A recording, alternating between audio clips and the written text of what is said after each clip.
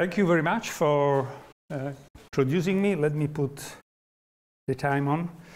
And thanks to the organizers for organizing this and inviting me and giving me the opportunity to talk, everything.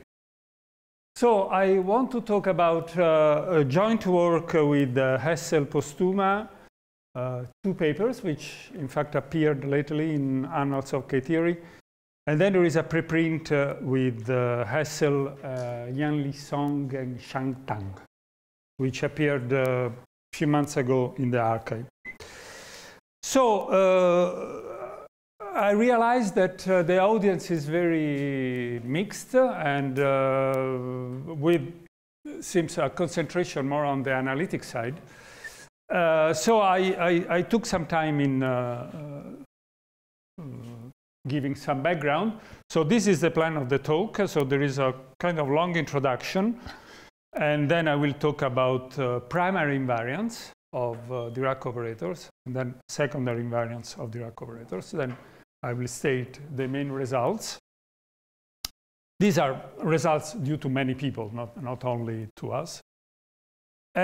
So I want to start by talking about a different point of view to something that everyone here has a certain acquaintance with, namely the Fredholm index of a Dirac operator on a compact manifold. Compact. We pass to non-compact later. So X is a compact manifold. D is a Dirac operator. We know that the operator is Fredholm, and the Atiyah-Patodi-Singer index theorem gives us a way of computing this index. Okay. Now I want to give a really complicated perspective to this number. Okay. So the statement is that there is an index class in the Ktheory of the Caesar algebra of the smoothing operators, and there is a cyclic cocycle of order 0, of degree 0, such that the index is the pairing of this index class with this cyclic cocycle. Okay? Now this is a very complicated way of looking at this, but the point is that it's the right point of view when you go to open manifolds. Okay?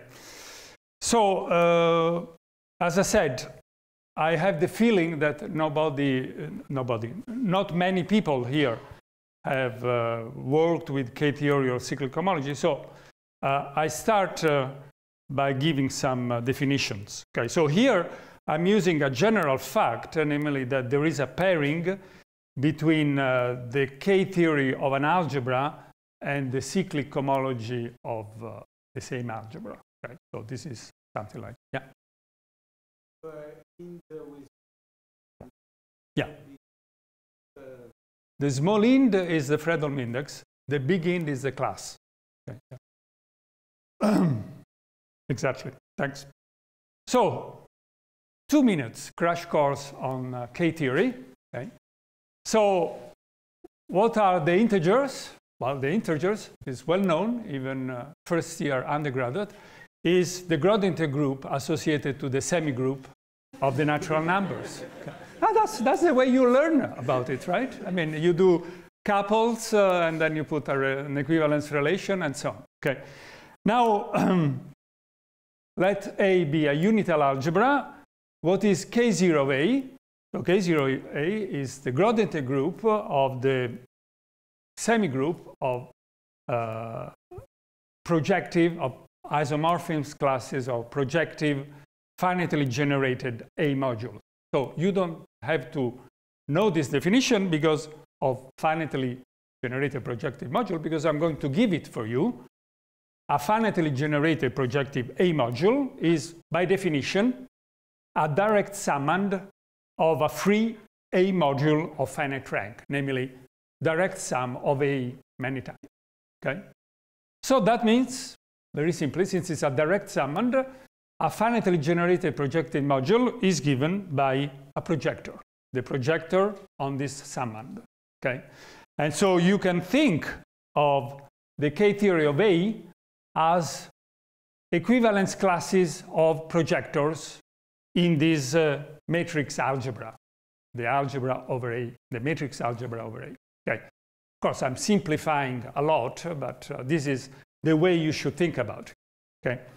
Now, if A is non-unital, then you work with the unitalization of the algebra. That's something I don't want to get into. So now, what is the index class? Well, the index class, now I can explain it to you. You take a parametrics, namely pseudo-differential operator of order -1 with smoothing remainders. Okay? And then, first of all, let me recall that there is this formula. I don't know, this formula has many names, so I'm not giving a name to this formula. But you can express the index in terms of the parametric, okay? Or powers of the parametric. Now I consider this matrix, which is up to that identity element, is a matrix of smoothing operators. And this is a projector. You use the parametrics definition. And so now I define the index class, not the index number, but the index class, as the formal difference of these two projectors. So the first one is P, the other one is this E1, which is trivially a projector. Okay? So recall that the vector bundle is a Z2 graded, okay, because we are in the even dimensional case. So this is the index class. Are there questions on the index class? Questions? No. No. Okay, so formal differences, difference of two projectors with entries in the unitalization of the smoothing operator. Okay?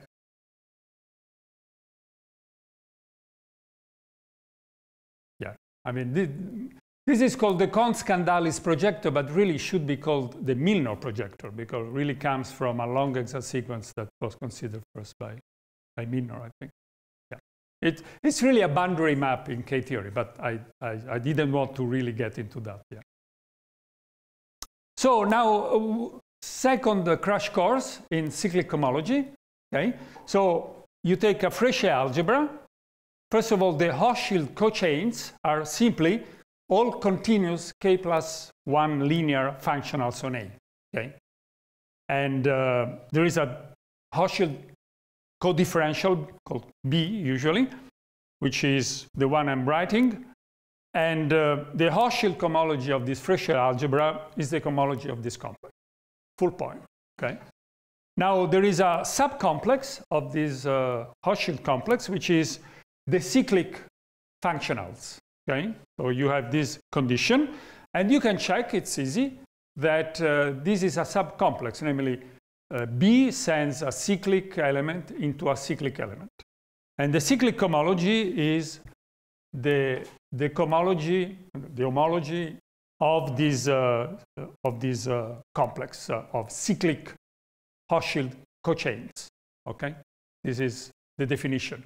Of course, there are other approaches to cyclic homology. There is this double complex approach, which is more flexible, but I'm not getting into that. So now, of course, if I look at zero cocycles, zero cyclic cocycles, then these are just traces, right? Because you write the differential B, and you understand that you're talking about traces over the algebra. So now, the pairing here between Ktheory and a trace is simply the one I'm writing, namely, you take the trace of that projector that defines your Ktheory class. Okay. You take the trace. I mean, you take the sum over the diagonal elements of phi of the elements on the diagonal. Okay. Now we have a trace on the space of smoothing operators, and this is the functional analytic trace because smoothing operators is well known are trace class. Okay. And so now I can tell you that the left-hand side, the pairing of that projector, which was made of smoothing operators, and this 0-degree cyclic cocycle given by the trace, makes perfect sense. Okay? And what is it? Well, it's the trace of the difference of the second power of the remainder of the parametrics. And we know that that is the index. Okay? By the, I think it's called the Calderon formula, but some other people call it the Bott formula or the Bott-Seeley formula. I don't know. Okay. But that the second equality is I already referred to, and it's well known. Okay. Wonderful. So I took 5 minutes to explain something which is very complicated, to explain something that everybody knows. But the reason is that when you go to non-compact situations, this is the point of view that you want to have. Okay? And now I'm going to explain this. And before I do that, let me point out that that projector in Ktheory does not depend on the choice of the parametric. Okay? And in particular, I can choose a heat kernel related parametrics that would give me, as a reminder, the heat kernel. And this is the so-called Korn-Moscovici projector. That's another projector. Okay. Now, a theme that will come later is that you will have to show that this projector is in a certain algebra.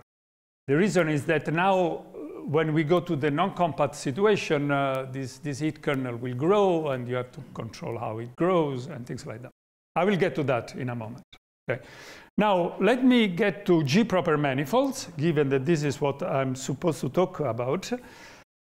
So G is a connected linear real reductively group.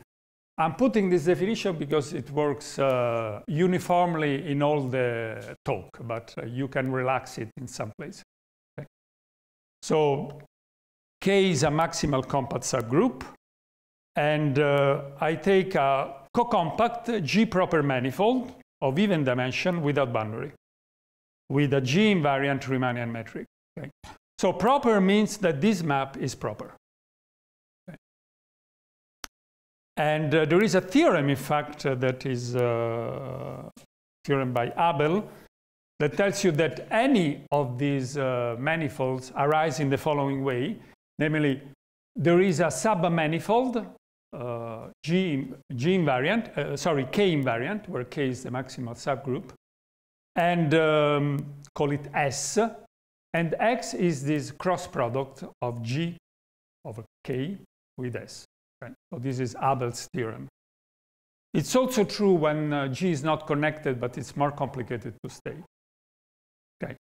So this, of course, gives you a lot of examples of G-proper manifolds, because you can take a K manifold and take this kind of product. Okay. Christian, this is global.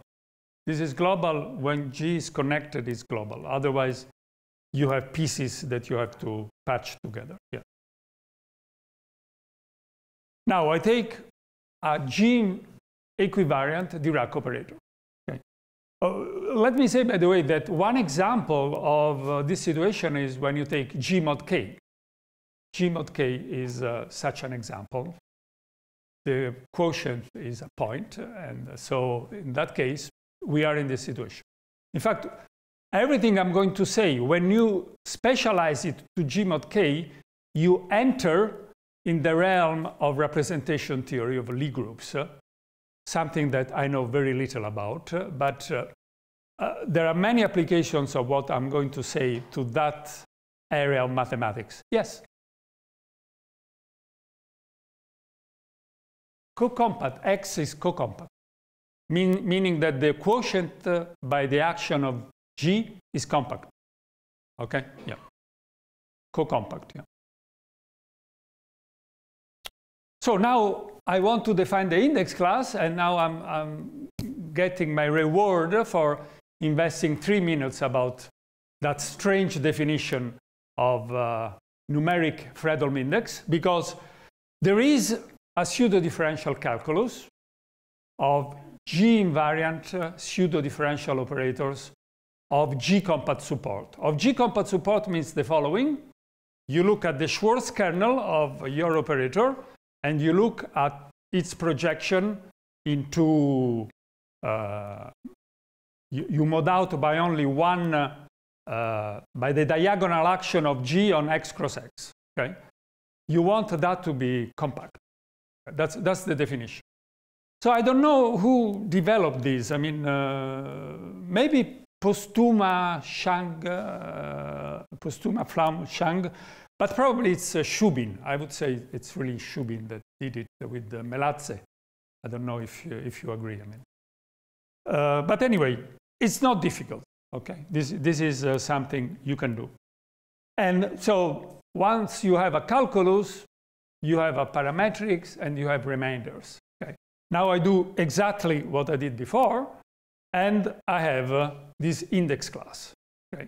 Now, of course, is in this algebra of smoothing operators with G-compact support. Okay. And there is also a C-star index class, because I can take the closure of these operators. These operators are bounded on L2. So I can take the closure in the bounded operators of L2. I get a C-star algebra. Okay? So I can simply take the same matrix, P, but look at it in this larger algebra. Okay? I get what is called the C-star index class. Okay? So the definition is the same, exactly the same. This algebra has a name now. It's called the row algebra. It was already called the row algebra a few years ago, but now that John Rowe is not with us anymore, I think it should be called the row algebra. And so, very important point. People in the business know this very well. This is the index class we are interested in. We are not interested in the previous one, the compactly supported index class. The reason is that this is the index class that vanishes if you have a G-invariant metric of positive scalar curve. And this is the index class that vanishes, I mean, that is a G-homotop invariant. Okay. So you really have to go to C-star algebras to get these results. Okay. Warning, I'm not going to write the vector bundle anymore. Okay. So there is, it's there, but I'm not going to write it. Okay. Good. Question?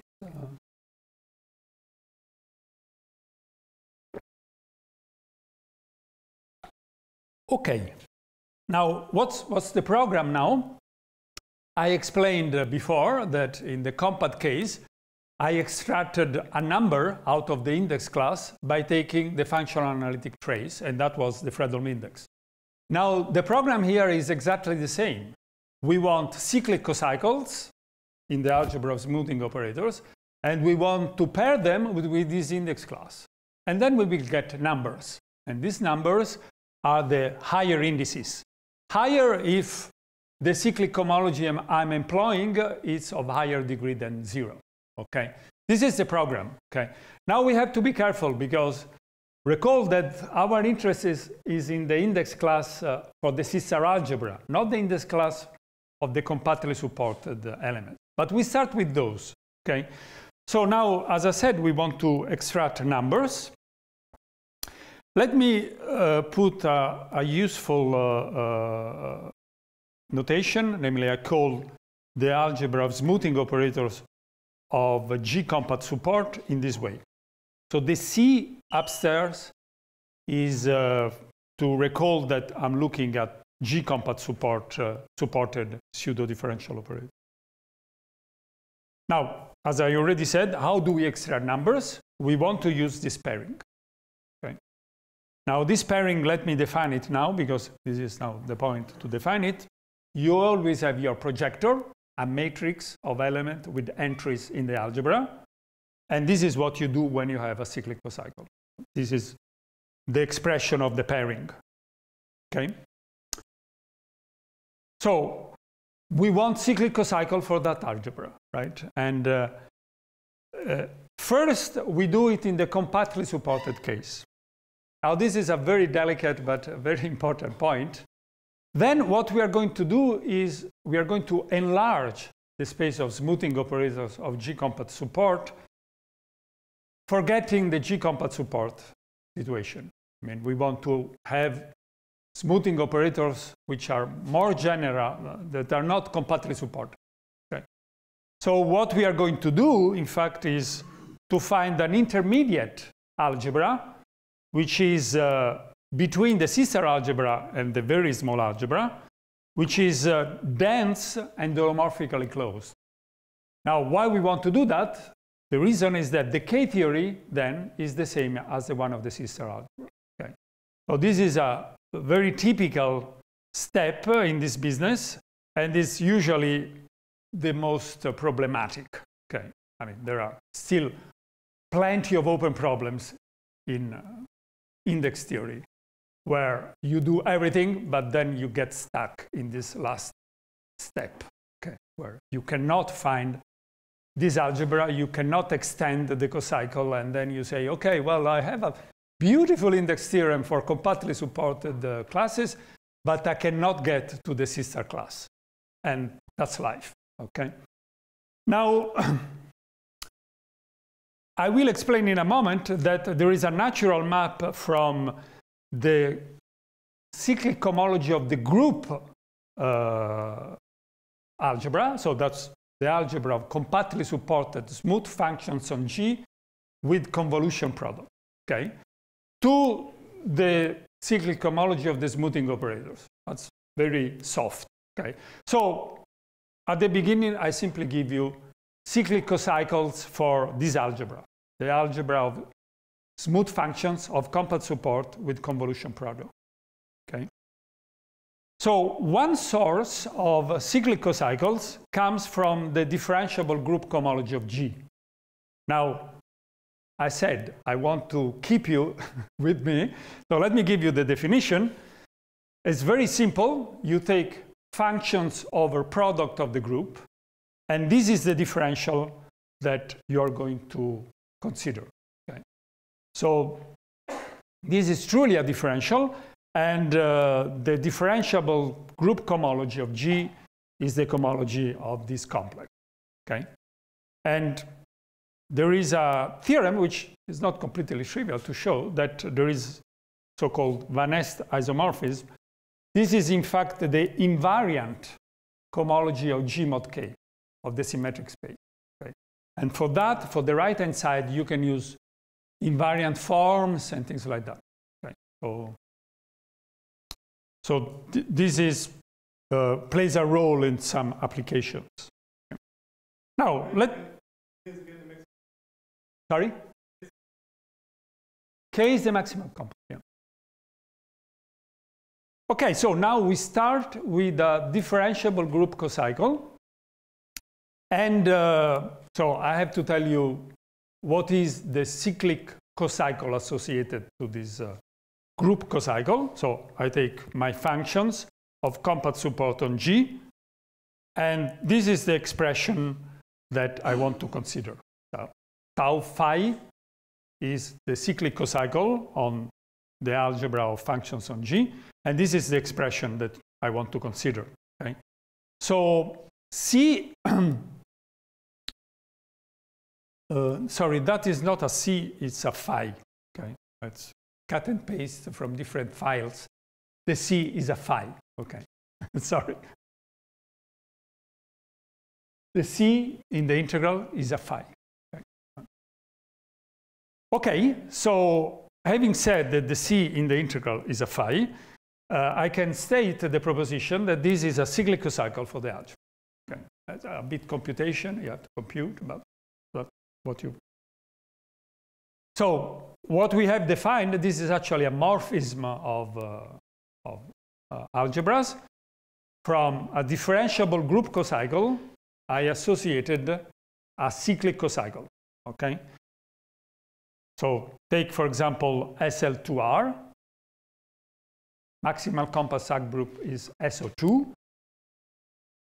The quotient is the hyperbolic plane. Then if you use Van Est, then you can show that the second group, differentiable cohomology of SL2R, is one-dimensional, generated by this cocycle. The area of the geodesic triangle in the upper half plane, computed with the Poincare metric. Okay. That's something you have to check. And so now you get this two cocycle on SL2R is this expression here. So that would be my phi that I wrongly called C, okay? The area. Okay? So that's an example. And you have similar example even in R2, for example, where you use simply the Euclidean area of the triangle. Now, there is another source of cyclic cocycles. So I'm giving you the list of cyclic cocycles you can consider. So these are the so-called orbital integral that were considered by Harishandra a long time ago. So you take the centralizer of an element, G. G semisimple means that the adjoint of G, the adjoint representation, is diagonalizable. That's means semisimple. Okay, and so you consider this integral. Okay, and well, you can show that this is a trace, and so defines a 0-degree cyclic cocycle in the algebra of functions with convolution product. Okay, that's another example of a cyclic cocycle we want to look at. Okay. Finally, there is another source of cocycles, which is a kind of generalization of the one of Harishandra. This has been done by Song and Tang recently. So here you have to use structure theory for Lie groups, something I don't know very well. So you take a cuspidal parabolic subgroup with Langlands decomposition MAN. And then from that, you cook up a generalization of the orbital integral. Okay, it's a bit complicated. I'm not going to get into. Okay, it will take me probably 3 or 4 minutes to explain it. So I skip it, but let's keep in mind that there is this other definition, this other example of cyclic cocycle.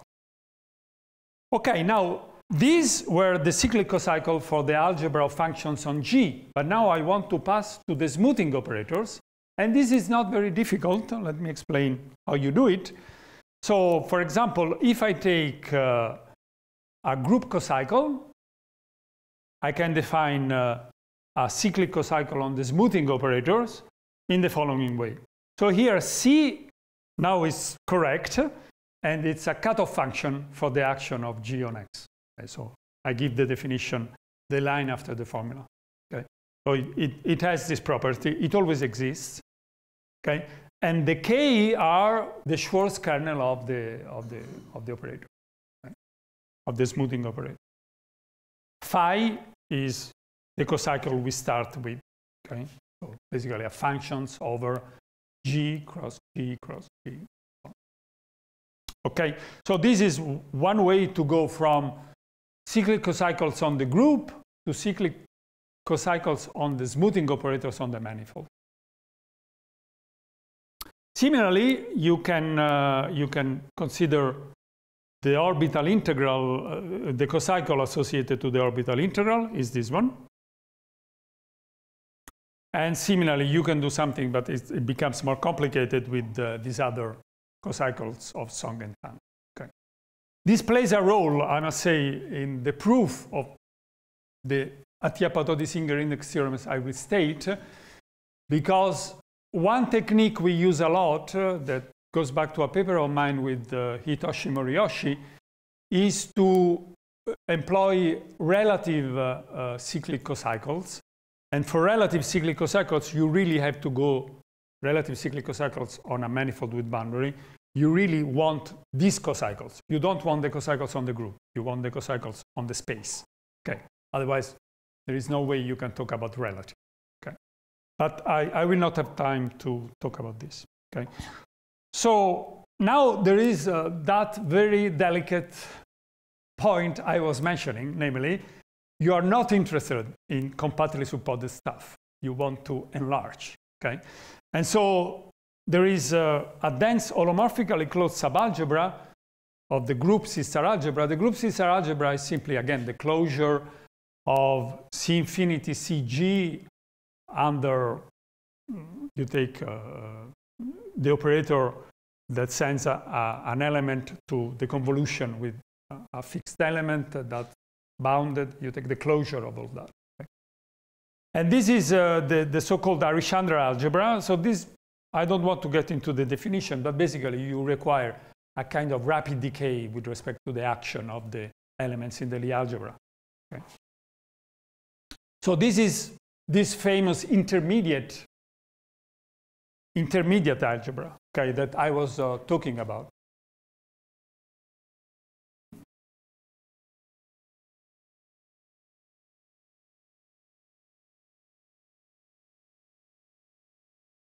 Now, one point, which is this result we have with the Hessel Posthuma from, I guess, 2020, is that that cyclic cocycle I defined for you extends to the Aix-Marseille algebra. Okay, this is highly non-trivial result, not because I proved it, but I really believe it.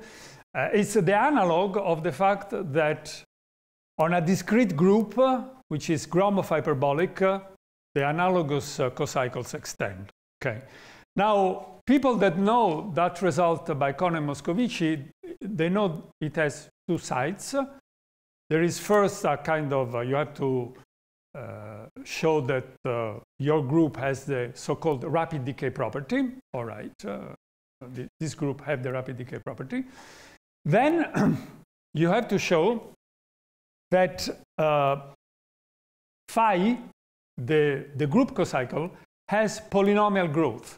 I mean, has every class has a representative of polynomial growth. Okay, so this, in the case of Gromov hyperbolic group for discrete groups, was a result of Gromov, and it's non-trivial. Okay.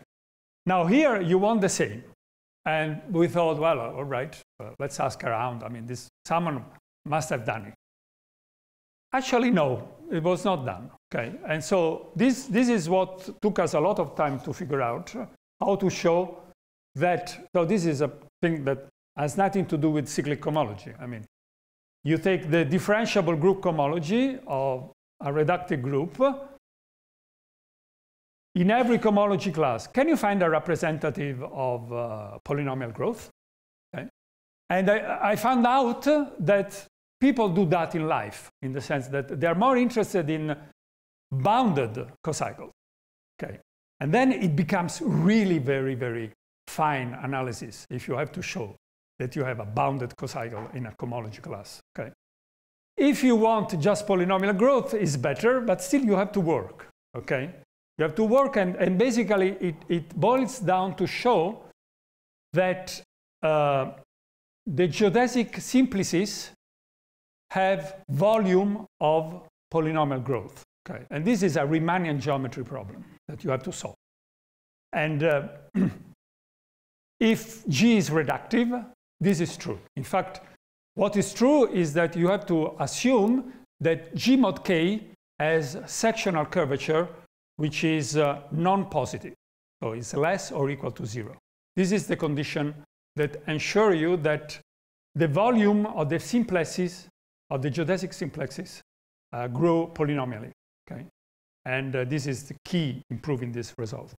So, okay, sorry, I took a bit of time to explain this. Now that the other cocycle, the zero cocycle, the so-called delocalized trace extend, that was work of Aix-Marseille. And the other one, this generalization of Song-Tang, was proved by Song-Tang. Okay. So this is all recent. Now, remember that principle, namely that we don't want the compactly supported smoothing operators. We want operators that are close to the closure of that. Okay. So now we have to enlarge our space of smoothing operators. And what do? Well, we use the slice theorem. Okay. If you use the slice theorem, you realize that the smoothing operators is a projective tensor product between the algebra on the group and the smoothing operators on the slice with these equivariants K cross K. Okay. So K cross K, for example, on the functions, acts on the left with K and on the right with K prime minus 1. Okay. You have this kind of action, and the same with the pseudo differential operator. So these serve you on a silver plate, as we say in Italy, this definition. I mean, I enlarge simply by enlarging the left factor. Instead of the compactly supported functions on G, I put the Aix-Marseille function. Okay. So these are the Aix-Marseille smoothing operators. Okay. Now I don't have the compact support anymore. Okay. And this you can show there's little proposition. This is dense and holomorphically closed indices are algebra. Okay. Now, as I said, those three type of cyclic cocycle on G, they gave you the cyclic cocycle on the smoothing operators, and it's not difficult to show now that this extends, okay, because the problem is decoupled, basically. Okay. Easier. Once you know that the cocycle on the group extend, then also this extend. Okay. Wonderful. So now we have our algebra. It can be shown that the Kohn-Moscovici projector has entries in that algebra. This requires work. Okay? There are also a couple of mistakes around in the literature because you see, when you take the slice theorem, the heat kernel on the whole manifold is not the product of the heat kernel on G and the heat kernel on the slice. Okay? I mean, it's something more complicated than that. Unfortunately, in some papers, they make this mistake, so you have to be careful. Okay. And so now we have this index class. It's this projector minus E1. And now this projector is the C-star index class, okay, because the Ktheory is the same. So now we have these indices. These are the higher indices of our Dirac operator. So these are primary invariants. I'll get to the secondary invariants in a moment. Okay, so now we want to give formulas for these numbers. Okay. Okay, there are indeed three index theorems on this. So the first one is by Pflaum, Posthuma, and Tang. And so the formula looks like that. So define the higher index associated to a group cocycle as the pairing. Okay. And that's the formula. Cp is just a number that depends on p, 2 pi, and I didn't want to write it down. Okay. Just a number. C is, as usual, the cutoff function. As is the Atiyah-Singer integrand. And omega phi is a certain invariant differential forms on X, okay, that you can write explicitly. You can write explicitly. So this theorem actually has many theorems within. Okay? For example, the Kohn-Moscovici index theorem on G mod K, that was a famous paper in Annals of Mathematics of Kohn and Moscovici, is a very special case of this theorem, where you take phi to be the trivial cocycle in G, so namely function 1, and the manifold is G mod K. Okay.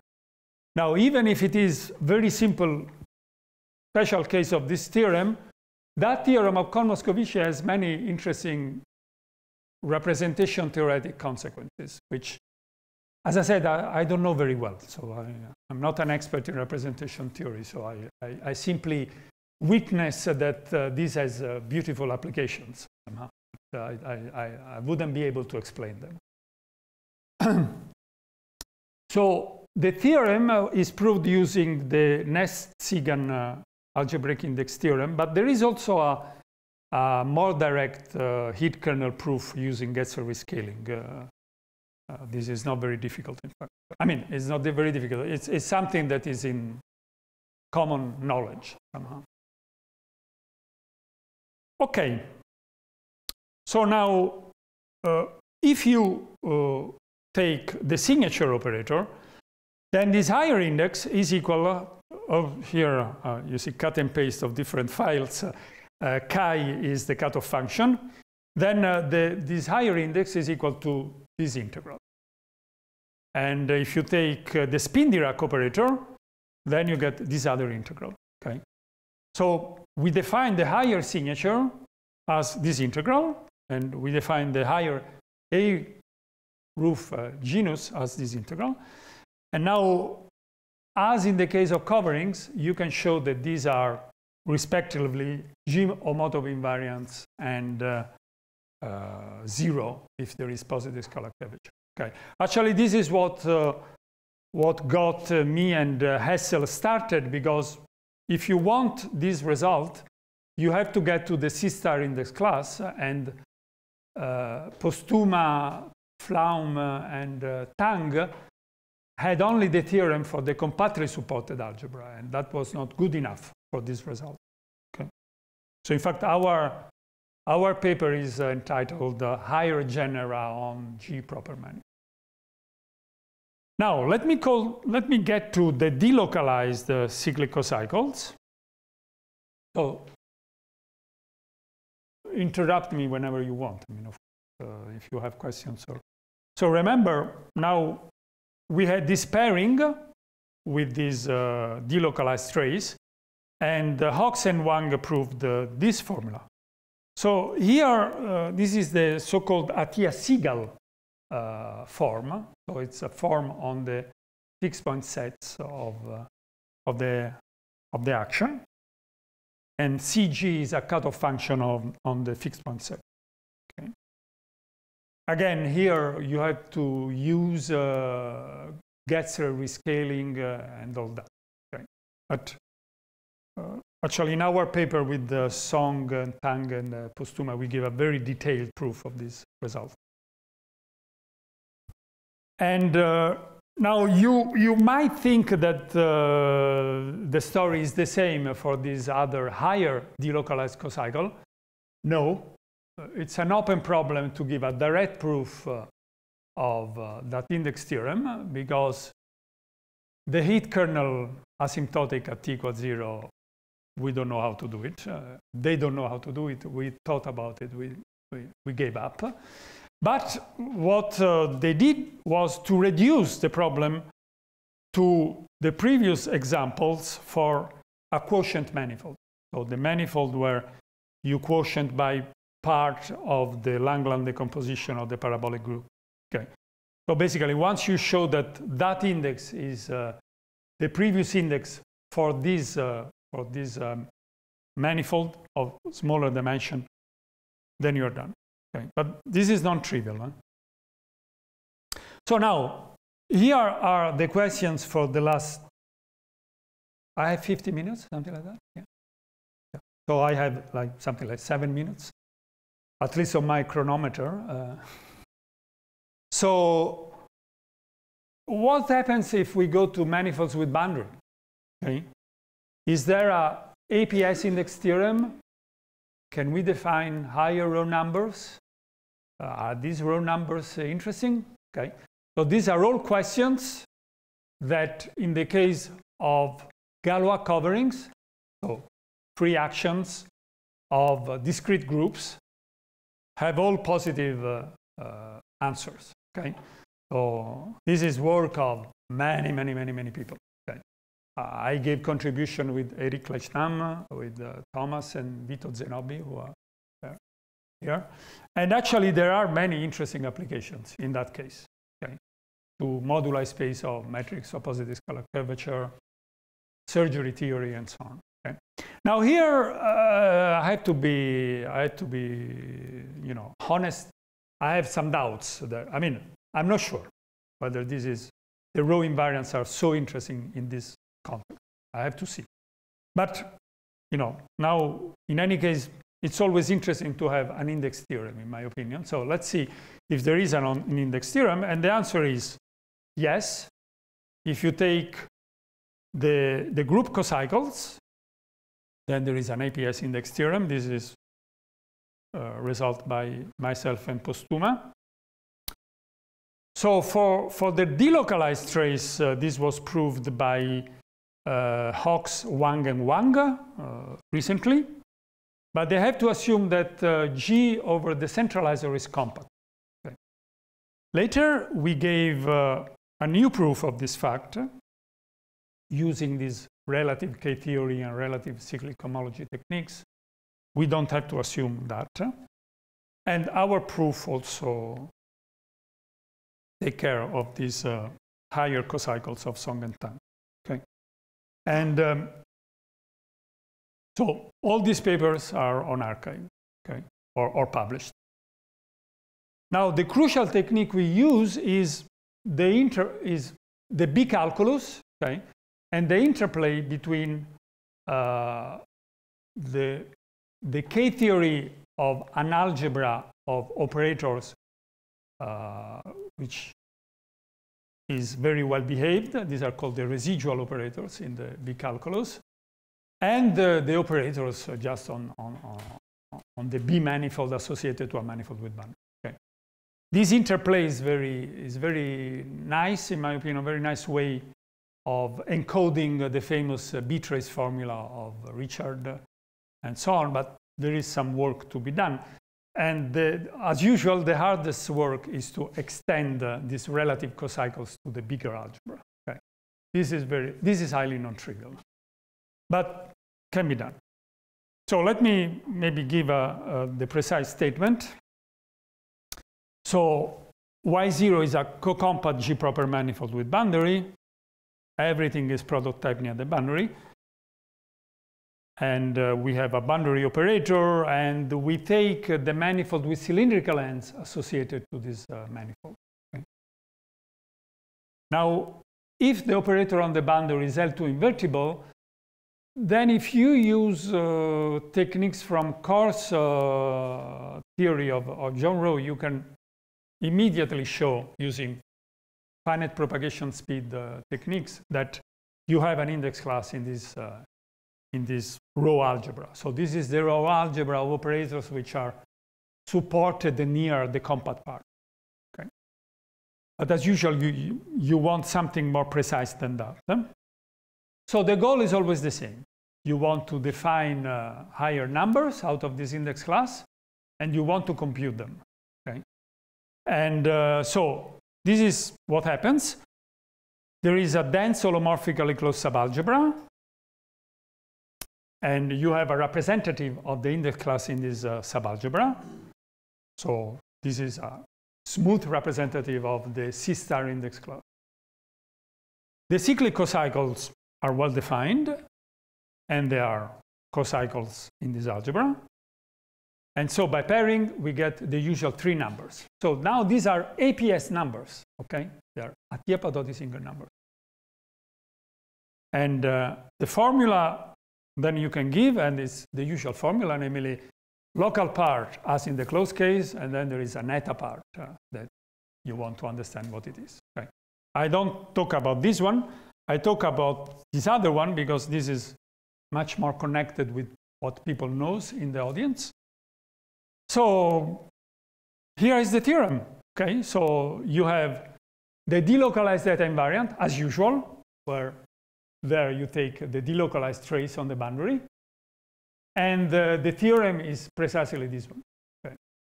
Now this theorem is not so simple to prove. Okay, there are many things you have to take care of, and because the group is non-compact and so on.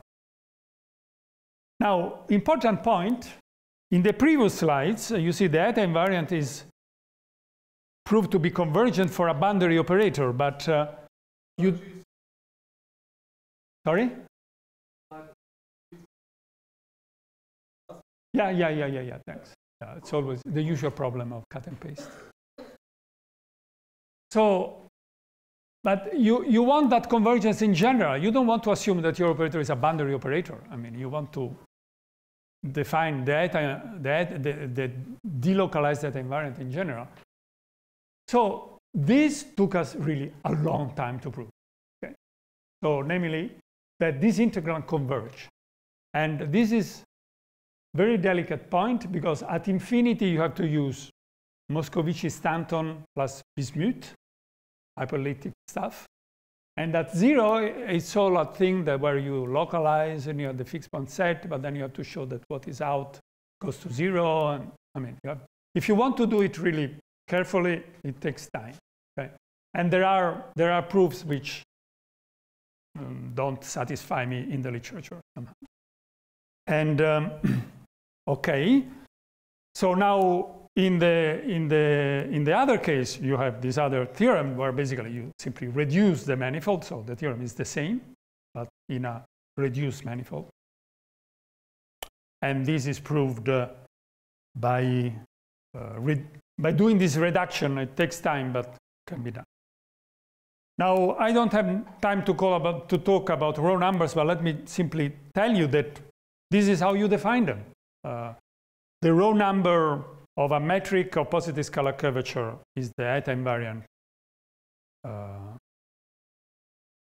of the Dirac operator.